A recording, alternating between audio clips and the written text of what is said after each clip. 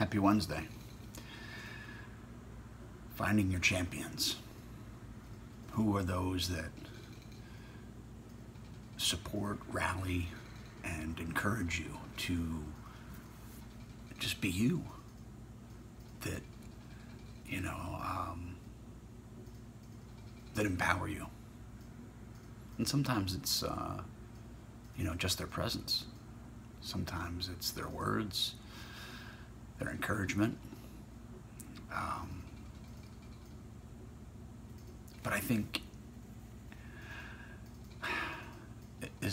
as much as we need our champions around us, one of the most important, and I talk about this a lot, and I need to nurture it within me, is my own champion. Faith in myself. Faith in my own actions. And I think we get there by the esteemable things, our esteemable actions of our, of our being, of our now, of our recent past, right? Because I was not always a person that had the most integrity. I certainly chipped away at my own fundamental belief systems just to feed whatever I needed, whether it was my buzz or my, maybe my pocketbook. But I did what I had to do to get by. And then as I grew older, I found more important, I found what was more important, right? Self-esteem, doing esteemable acts, belief in self, love for self, faith in my own actions, faith in my choices, that I know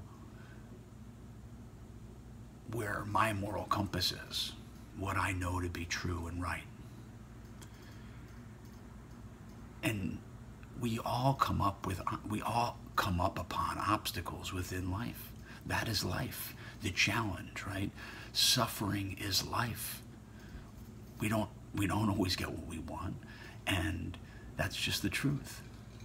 We're not always satisfied, and that is the truth. And how do we transition between those obstacles and our successes? And maybe you have a number of obstacles and you're still waiting for a success. How do you navigate that? How do you stay true to self? And I think that it's certainly, we are empowered by those we surround ourselves with. We get to choose our families. We're born into a family and we choose our family. Who do we want to be surrounded by? You don't necessarily pick, but then you learn to pick. That's our choice, our options. We subconsciously nurture, and that is what is nurtured grows. So do you nurture, the self-esteem, esteemable acts, love, compassion? Yeah, those are questions. If you're always talking to yourself negatively, chances are that's going to come out. Whether in your relationships, eventually I think it will come out. In the most tedious of situations, you will default to how you discuss and treat your own person. I don't know.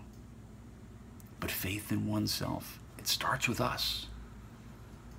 I don't know if I rally behind the idea love, let others love you until you love yourself. I think there is a bit of mirroring there, and people can love you, and you can then begin to learn to take those actions and apply them to yourself in the quietest moments when you're by yourself, you're with yourself the most.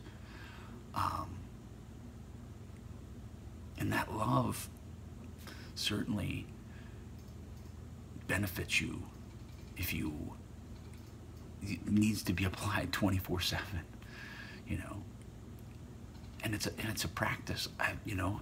It's a practice.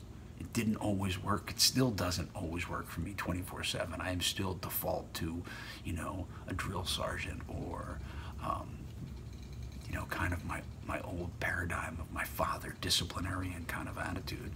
And then I shake out of that and I'm like, okay, you got to be loving, you know, treat myself like, you know, I treat, you know, a 10-year-old boy. Anyway, happy Wednesday. Much love.